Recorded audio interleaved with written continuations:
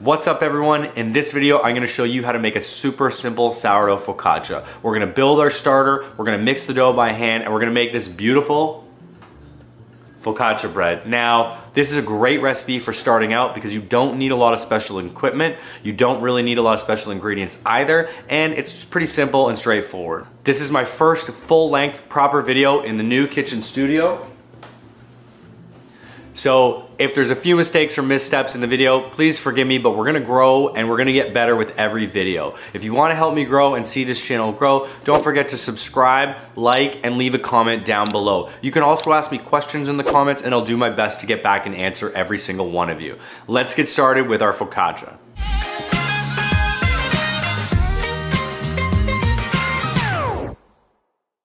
For this focaccia recipe, we only need a few simple ingredients. We're gonna use fine semolina,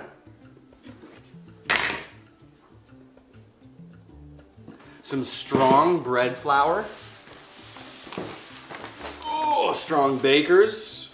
This has about 12.4% protein, sea salt, nice olive oil, and some ripe sourdough starter.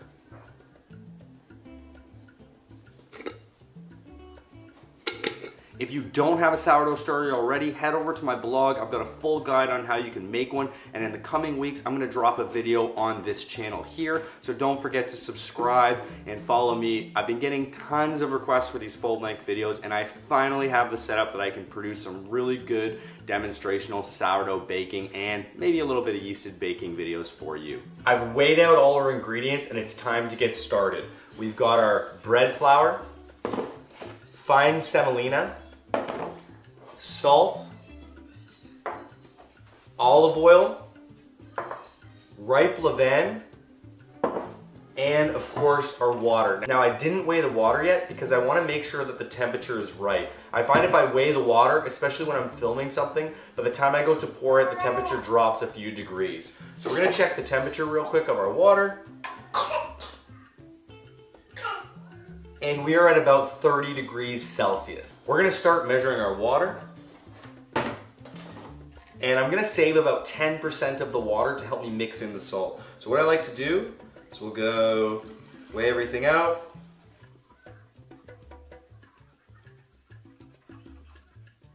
I'll leave the recipe in the description below. It's also gonna be posted on my blog. There's a link to that in the description as well. So I'm gonna weigh out my water.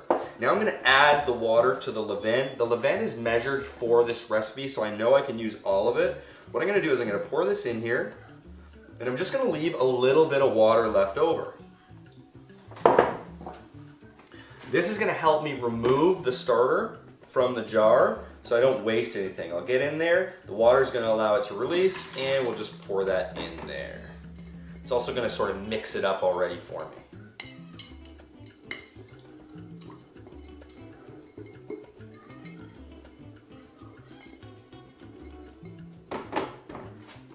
Take my spatula, just mix this up a little bit.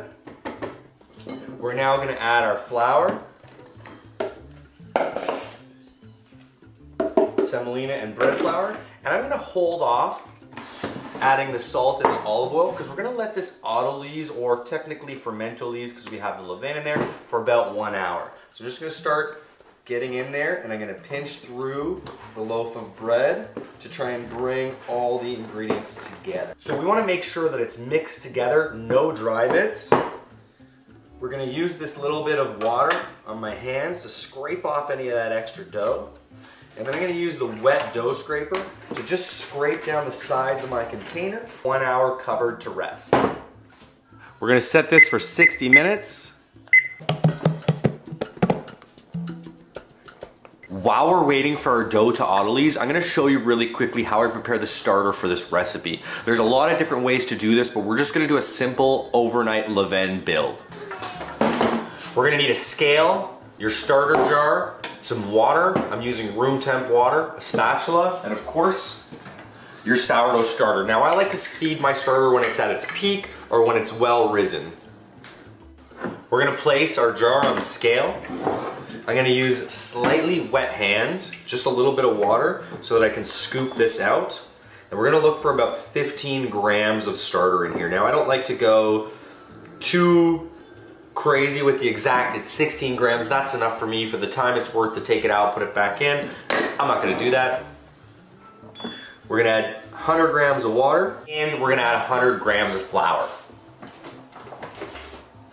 I'm using the same strong bread flour that we're gonna use in our final recipe here. That's a little bit too much. You're gonna take your spatula, mix it up. Once you've got it mixed up, scrape down those sides. Throw a lid on it, and we're just gonna place this somewhere at room temperature. Now, depending on where you live, that might vary for you. I'm in Canada, it's snowing outside, we've got the heat on, and our house is about 21 to 22 degrees Celsius. I'm gonna place this up here, and we're gonna let that rise for 12 hours. Now you know how to prepare your starter, it's time to mix in the salt to our dough. As always, I like to scale my ingredients ahead of time. It saves you time, but it also saves making mistakes. Where I usually make the mistake is when I'm scaling, especially if my kids are around or I'm talking to someone all the time. So I'm gonna take my salt and I'm gonna sprinkle this on top of the dough. Next, I'm gonna add the water, the remainder of the water, and I'm gonna come in and start to pinch like a claw. And I'm gonna pinch through without going all the way through the dough. So you're gonna feel your hand squish through, but you're not gonna separate the dough.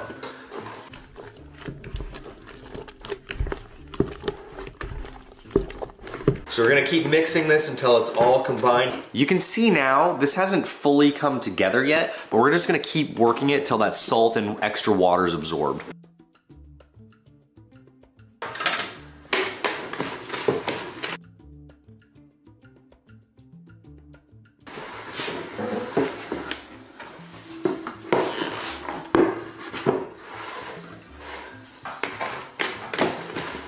Now that our salt's in, we're gonna let this sit and rest for 25 minutes before we mix in the olive oil. Now that our dough's been resting for half an hour, it's time to add the olive oil.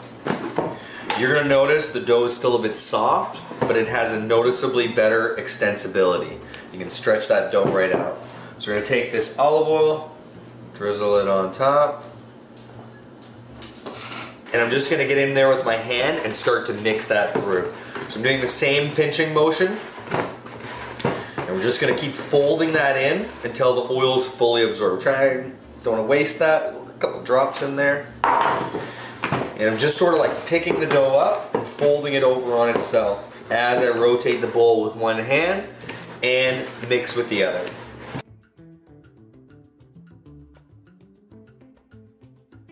So we're just gonna knead this until it kind of comes together into a smooth ball.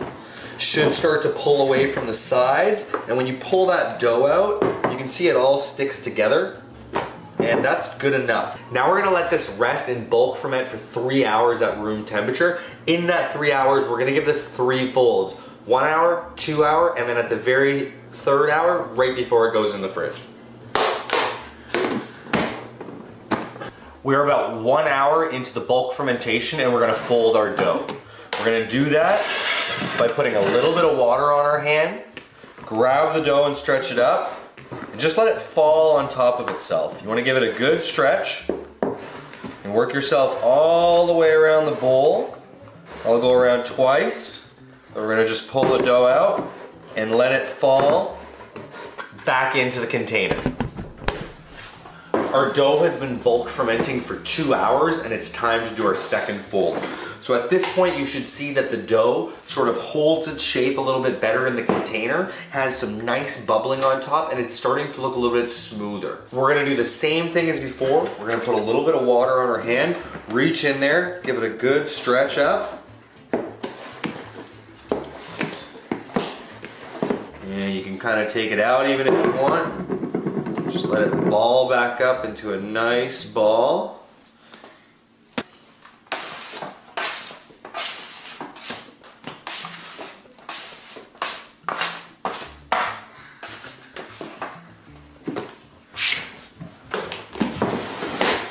So for this time, we're gonna do the same thing as before. We're gonna wet our hand a little bit, and we're gonna take this dough and put it right onto the table. And we're gonna get a really good stretch here. Pull the top forward.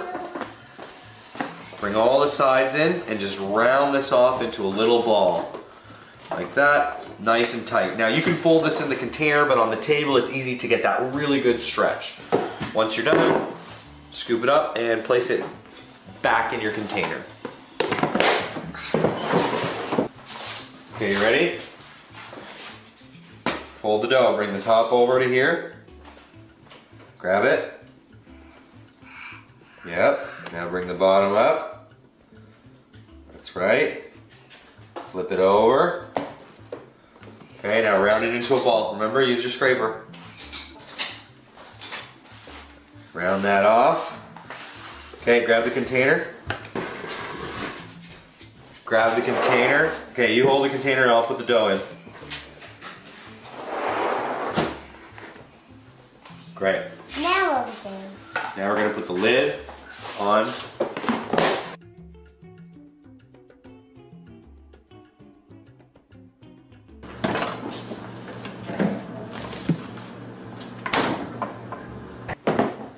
Our focaccia dough is out of the fridge. I let this go overnight. It was about 12 hours, but don't worry too much about the exact time. If you go a little bit over 14, 15, 16, it's fine. I've even left this for 24 hours and it doesn't really make a difference. You're gonna slightly change the flavor. You're gonna change the fermentation, but ultimately this dough is so simple, it's gonna work either way. Now let's take this out and shape it into our container. So I am using a Lloyd pan here. I'll link this below. This works great for Detroit style pizza, but I found this to be a great focaccia pan. It generates heat really well, they bake really evenly, they're non-stick, great pan. If you don't have one of these, you can use a cast iron pan, you could use a baking pan, a baking dish, anything like that. You can even use a little quarter sheet pan like this. Now these are pretty close to the same size if you look at it. So you know what? I've actually got two doughs today, so I'll make one in both so you can see the difference, all right? So our dough is gonna show signs of fermentation, obvious signs, there's bubbles on top. It looks really super nice. And we're gonna just plop this on the table. It should come out really easy without any help. You see how the bowl comes out clean? So with a dough scraper, we're gonna just pull this dough into a round ball. You should see if the dough is well developed, it doesn't stick to your table. You're gonna pull this into a round ball like this. Get it nice and tight. Like that. You'll see lots of air bubbles popping up there, just looking beautiful. We're gonna take a little bit of extra virgin olive oil and just throw that into the pan. Give this a little bit of a grease, like that, okay. You don't want this to be too oily. I used to put a ton of oil in them, but I've realized lately it's better to put less, so it's shiny and oiled, but not greasy. Then we're gonna give it another quick round. We're gonna scoop this up and place it right in the middle. Now, this pre-shape is gonna allow it to have a little bit more structure, and we're gonna get a nicer crumb from the final product rather than just kind of flop it in there. So I'm actually just gonna give this another round because I kind of put that in there sideways. I wanna make sure that there's no tears on my dough. I'm not overdoing it. There we go. We're gonna place that in there gently. I've got my second dough here. I'm gonna do the same thing. I've already rounded this up. Just gonna give it a light round shape, make sure there's no tears. I like to keep it round. A little bit of oil on my hands. Make sure you got oil on the pan. Scoop it right up and place it into the bottom of your tray. Now, don't worry if they're perfectly in the center. We're gonna let these relax and shrink into the pan. After, we'll stretch them to give the final shape and we'll dimple them. Now that our dough's in the pan, we're gonna let them relax for about 3 hours. So it depends on your tension development in your pre-shape, your temperature, how well you did the day before, but it should be somewhere between 3 and 4 hours. Over that time, we're gonna allow the dough to relax in the pan. At about the 1.5 hour mark, we're gonna lightly try to get our fingers underneath and give it a little bit of stretching. Then we're gonna allow it to relax. We're gonna finally dimple it and we're gonna bake them. So we're gonna leave these covered on the counter and leave it. If you've got a proofer, you can throw it in the proofer. That'll speed up the process. But I'm at home, we're just doing this in my kitchen, so we're just gonna leave it out. And if you've got a little helper with you, they can always come up and help you dimple the focaccia. What are we making? Focaccia. What's your favorite type of bread? Baguette. Baguettes? What? Should we make a baguette video? Yes. You want to make a baguette YouTube video? Okay. I'm gonna set this timer for 4 hours. It's rested into the pan. It's full of bubbles. It's nicely fermented. You can see it doesn't quite fill the corners, but when we dimple it, it's gonna fill it out. We're gonna use some olive oil and some coarse Maldon salt. Now you can top this with whatever. Some sauteed onions, olives, cherry tomatoes, get creative. Za'atar, any kind of spices, oregano. We're gonna drizzle this olive oil on here, all over. Not too much, but enough to coat. And then I'm just gonna put a little bit on my fingers so they don't stick to the dough. Now we're gonna dimple the focaccia. So we wanna press all the way down to the bottom and just let it go. So I'm pressing all the way and touching the bottom of the pan. We don't wanna overdo it and degas the dough, but you should see nice bubbles coming up when you press into the dough now. Do this one while I'm here. We're gonna finish this with some Maldon salt. Make sure you sprinkle that from high up so you get a good even coating. If you don't have Maldon salt, any fleur de sel, coarse flaky salt, whatever. If you don't have that, sea salt, kosher salt, but that's not ideal. You want those like salt crunches on top. I've preheated my oven to 450. Now I'm using a convection oven, so it's gonna cook extra fast, and it's gonna take about 20 minutes. If you have an oven that has bottom heat, like a gas oven, you might wanna put it on a tray or put another tray underneath it to sort of diffuse that bottom heat and prevent it from burning. So let's throw this in the oven and let it bake.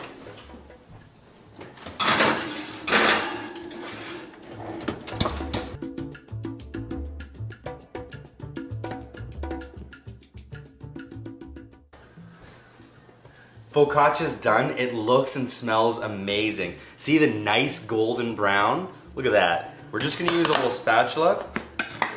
We're gonna slide it onto a cooling rack. We're gonna let this cool properly before we slice it open and take a look at the crumb.